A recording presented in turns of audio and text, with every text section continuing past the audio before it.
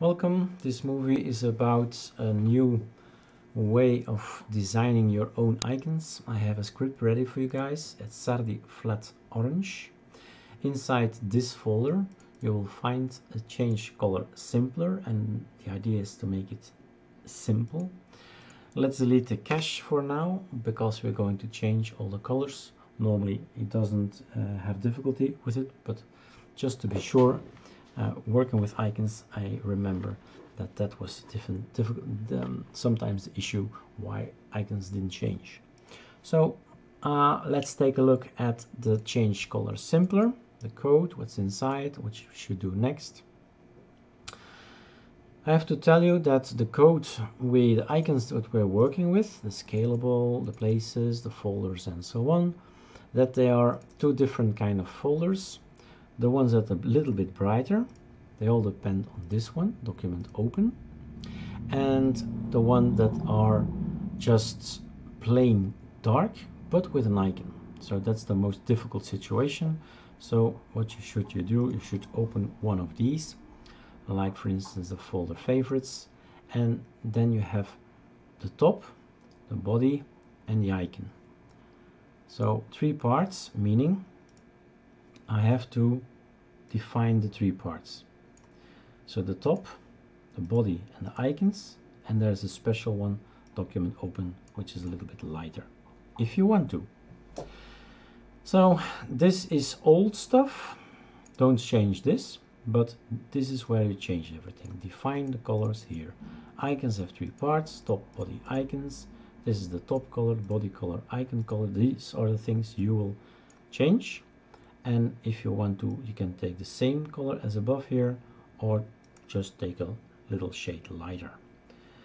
And it's going to change everything in folder places, everything there inside scalable places, and also the document open, he will change everything. That's it. Next up, what should you do?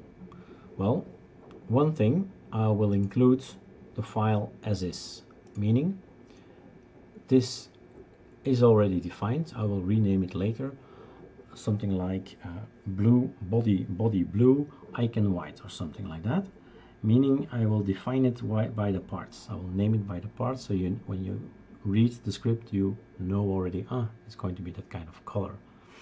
But this is where you change everything here, and let's try it. Let's just do the exercise. So this is the one I do want to keep, so I'll make copy paste of it, and this is, let's say, body blue. Let's start with the top blue, body blue, and icon was white. You'll see it later. So this is an idea to have a new icon set with this coloring.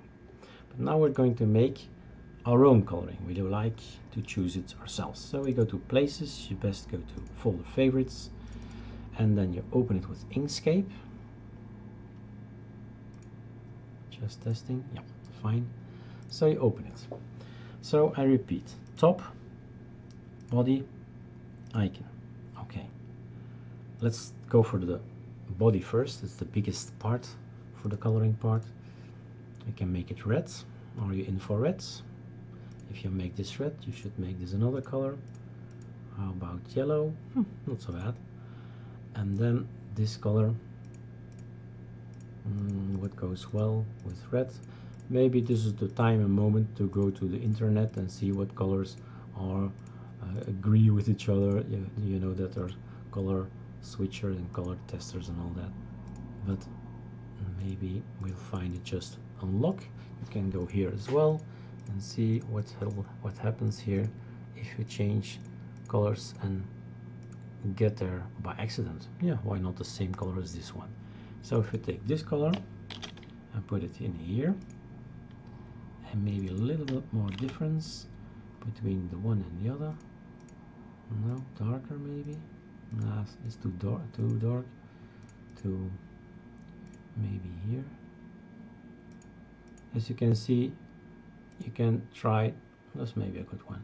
You can try till you're satisfied. Now, we have 3 colors. What do? We take a piece of paper. This one, we write down, top is F1BD13. F1BD13. Just don't have to write it down, but just to be sure. And then body, which is going to be this color. It's going to be a lively icon theme. Why not?